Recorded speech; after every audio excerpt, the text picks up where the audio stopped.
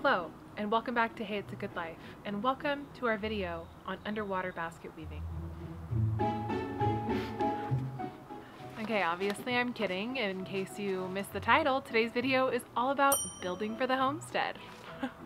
Now, seeing as I can't actually really see out of these protective eyeglasses because they've gotten so much use out of them, I'm just going to go ahead and take those off. Vest and hard hat not required, but we'll leave them on. Welcome back to the collaboration I'm working on with my friends to bring you the hottest content in urban homesteading. We've been working diligently on this series. This is part 4 of 5 whole videos dedicated to urban homesteading, helping people wherever they might be get started growing food, building things, living a more sustainable life.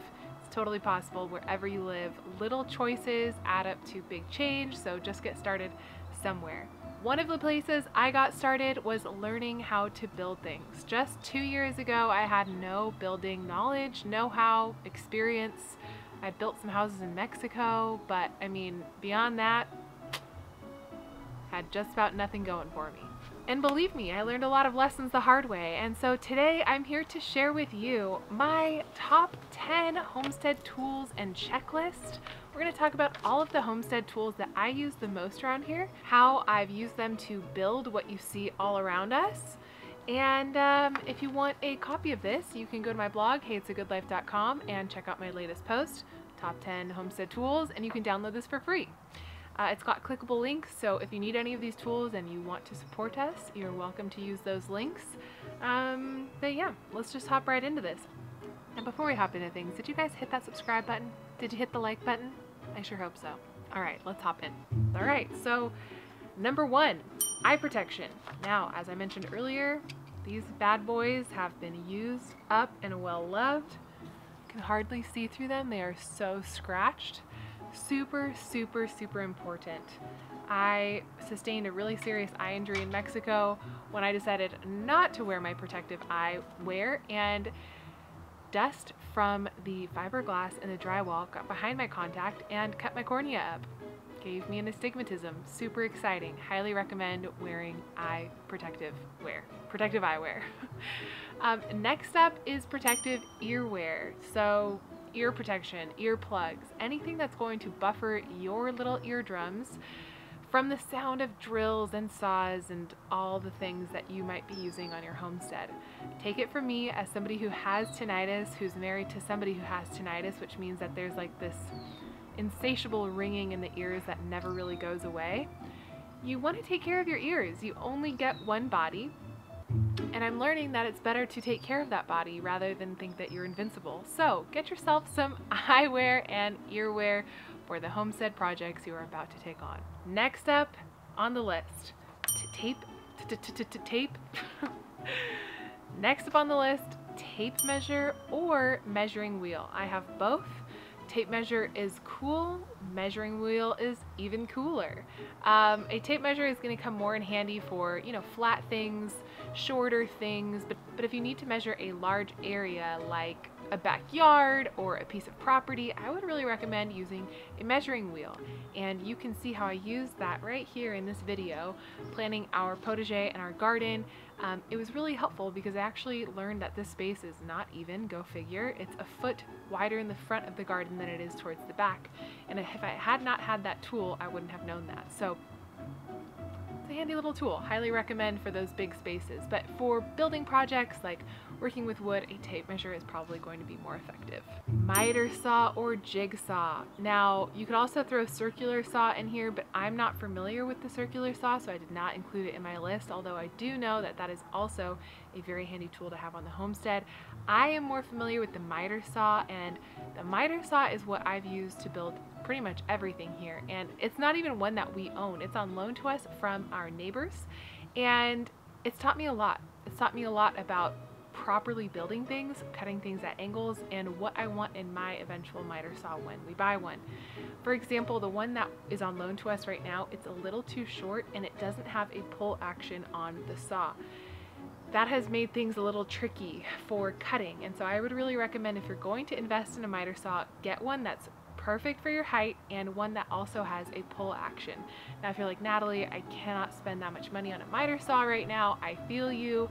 I was able to accomplish a lot with just the jigsaw. In fact, I built all of our original garden beds on the apartment patio borrowing my mom's skill jigsaw. And let me tell you, it was janky, okay? It was janky, but it got the job done. So again, it's totally possible. If you don't have the tools that you need and you can't buy them, do what we've done. Borrow from a friend, borrow from a neighbor. See if you can kind of exchange for tools. There's lots of creative ways that you can get tools for your homestead projects. You just have to be willing to think outside the box a little bit sometimes. Oh, okay, this next one. Drill, impact drill, and drill bits. This by far is my most used homestead tool. It is what I've used to build every single project here. Every single garden bed, the greenhouse. It's how we drywalled, let's see, is it? Yeah, it's how we drywalled the garage when we finished the garage for our landlord. It's a huge deal to have a drill. So if you are going to start anywhere with tools, I would say start with a drill. Start with a solid drill. And I would say get a drill. If you're gonna get some kind of drill combo, because there are drill combos out there, like you can get a drill and an impact drill, or a drill and drill bits, or a drill and a battery pack. I would lean first towards getting a drill with drill bits. But my next favorite thing about our drill is the fact that it has 2 batteries and a charging station. So that means that if I'm in the middle of a project, I can just switch the battery out and there's one ready to go that's already charged up. No waiting for charging, which is really nice when you're in the middle of a project and you just need to keep going. You know, you don't want to lose that momentum, that steam, that time. Super nice to have an extra battery pack. But you know, if you could get some quality drill bits with it too, like why not? So yeah, you can shop around for a good combo on any of those. An impact drill is also a great thing to have on hand. I tend to pre-drill with the regular drill and then drill with the impact drill. Now, an impact drill is essentially, you know, impacting the screw little by little. And I feel like that has proven difficult for me at times when I'm using that little bit, the star bit that comes with most deck screws, which we're going to talk about in a second. That the impacting and the torquing and everything, it actually tends to slowly but surely erode away at the star bit. And there ends up being like little metal shards, and that's not good. Like we don't want that. That's no. And it gets stuck and it gets hot. So I'm not a pro when it comes to using the impact drill yet, but I will say it has saved me time versus, you know, pre-drilling with one drill and then taking off that drill bit and then adding the bit back. It's just, that's a lot of work. It's totally possible. I've done many projects like that, but it's nice to have 2 drills because then you can just pre-drill with one, drill with the other, and it saves a lot of time. And just a pro tip on drill bits, the better quality that you can get, the better it is for you. Now you are going to eventually break drill bits at some point in your building career, so just know that at the get-go, like it's gonna happen. Things get really hot when you're drilling a lot, and things get really hot when you're drilling a lot. Little song. It's my little homestead building song.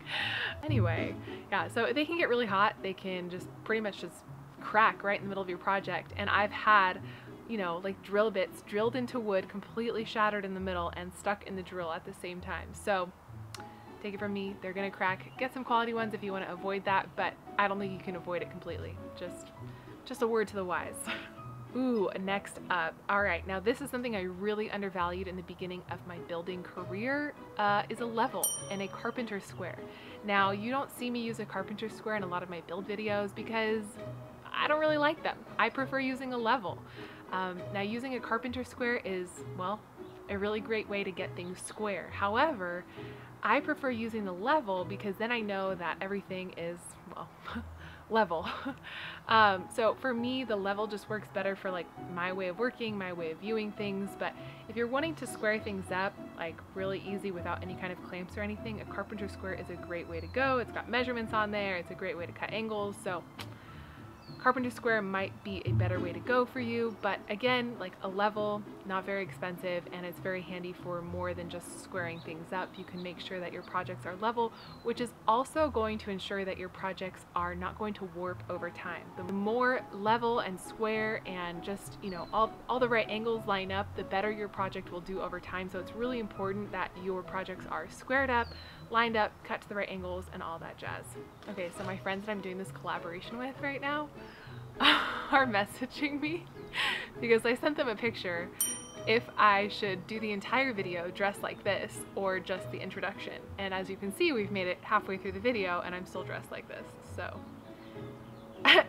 only if you have a tool belt to go with it, says Josh. Okay, funny he should say that because little does he know, tool belts on the list.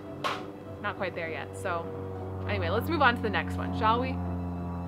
But we'll wait for the plane. Cool, cool, cool, cool. I've always lived under the flight path, so welcome to life under the flight path. I seem to have always lived under one. Makes filming so fun. Okay, the next one is orbital sander. Now, if I could never sand anything again in my life, I think I might be a really happy camper. It's literally my least favorite activity when it comes to building things. However, it is very important to sand things for a couple different reasons. First off, if you want any of your wood projects to last the test of time, weather, heat, rain, sun, you know, expansion, compaction, all of that, it's going to be worth your while to sand. And I learned that the hard way. My first garden beds rot. I also let those screws rust, and we're going to get on to that point in just a second. So anyway, my first garden beds, not so hot. Didn't use the right tools on them, and I learned some lessons. So take it from me, it's worth it to sand, and use an eco-friendly stain if you can find one in your area. If you're going to be using stain on your garden beds or just around the house, like it's going to be worth your time to get a nice orbital sander to sand things, prepare things, and get that stain in there really nice. All right, next up, on the note of using the right tools. Now, let's talk a little bit about hardware. Now, this isn't really like a tool, right? It's not like a machine, but I wanted to make a point about this because using the right screws for your projects is so important. And I learned this the hard way. I'll never forget, in the middle of a rainstorm, and then we had Santa Ana winds at our apartment homestead, and my farthest garden bed completely collapsed to the ground, and I was devastated. I was like, what happened? How did that happen? And well, learned the hard way that I used the wrong kind of screws. They weren't galvanized, and they rust. They rusted really fast. In less than a year, they rusted. I mean, it was only like 5 months that the garden beds were up before we moved anyway, and they rusted big time. So I highly recommend using, if nothing else, galvanized screws that have a nice coating on them, but I recommend using deck screws. I mean, deck screws are literally designed to beat the test of time. They are designed to be weatherproof, and what's great about deck screws is that sometimes you can get away with not pre-drilling, and so you can sometimes save an extra step. Now, pre-drilling kind of ensures that you're not going to split your wood, so you're running the risk if you're wanting to avoid pre-drilling completely and get deck screws for that reason. So I would recommend like just do one test run, you know, in some inconspicuous spot in the project and see if you can get away without pre-drilling.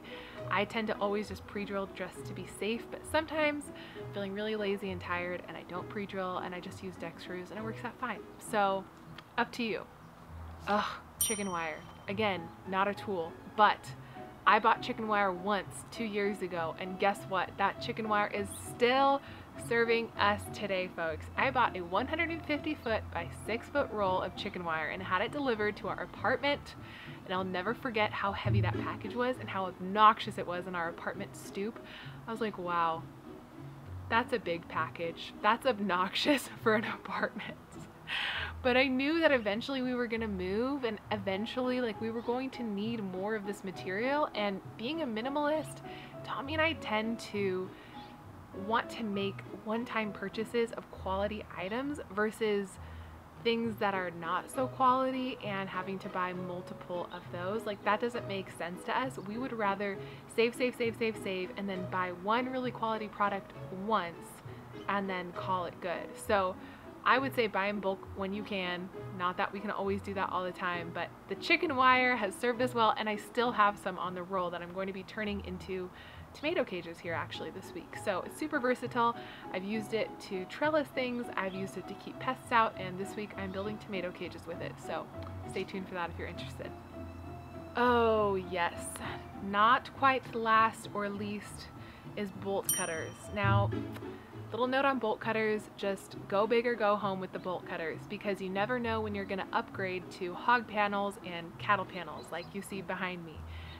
It is so handy to have a bigger bolt cutter on hand, because the tiny ones just don't do the trick on the bigger items. So it's worth it to spend the extra $11, $12, whatever it may be, if you're able to get the better, bigger, badder bolt cutters, because long term you might be able to use them on more projects.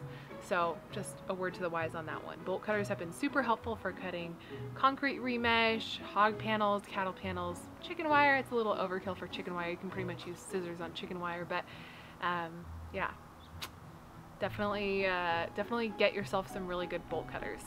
Last but not least, on the note that Josh made, only if you wear a tool belt. Now, I actually don't own a tool belt, but I have linked one here for you if you want to check it out. That's the one I would get myself if I were to buy one on Amazon.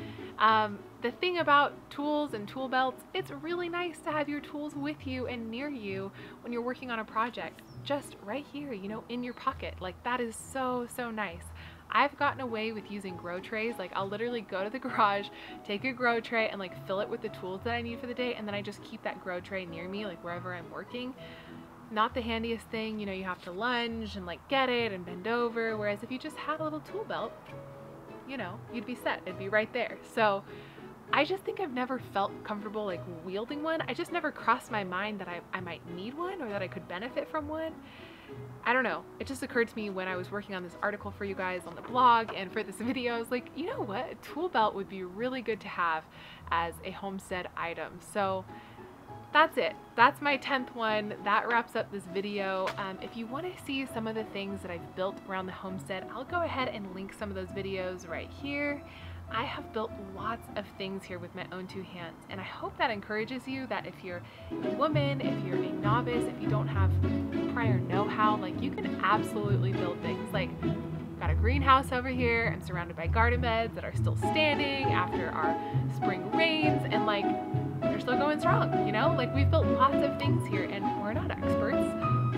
We're like you guys. We learn from YouTube, and we give it our best shot. You know, we put in the time, we try to learn our best, and then we give it a go. So I would encourage you guys to do the same. You know, do the research, put one foot in front of the next, and see if you can't make something that is really nice for your homestead. So that's all I have for you guys. I hope you enjoyed this video. I hope you feel encouraged. If you like this video, give it a thumbs up, share it with a friend, all that jazz. And be sure to check out the blog to download your free PDF checklist of my top 10 homestead tools. These are the things I wish I had from the very beginning that I hadn't chinced on. So yeah, thanks so much for hanging out with me. It's been great to be with you guys, and I'll catch you in the next one. Bye.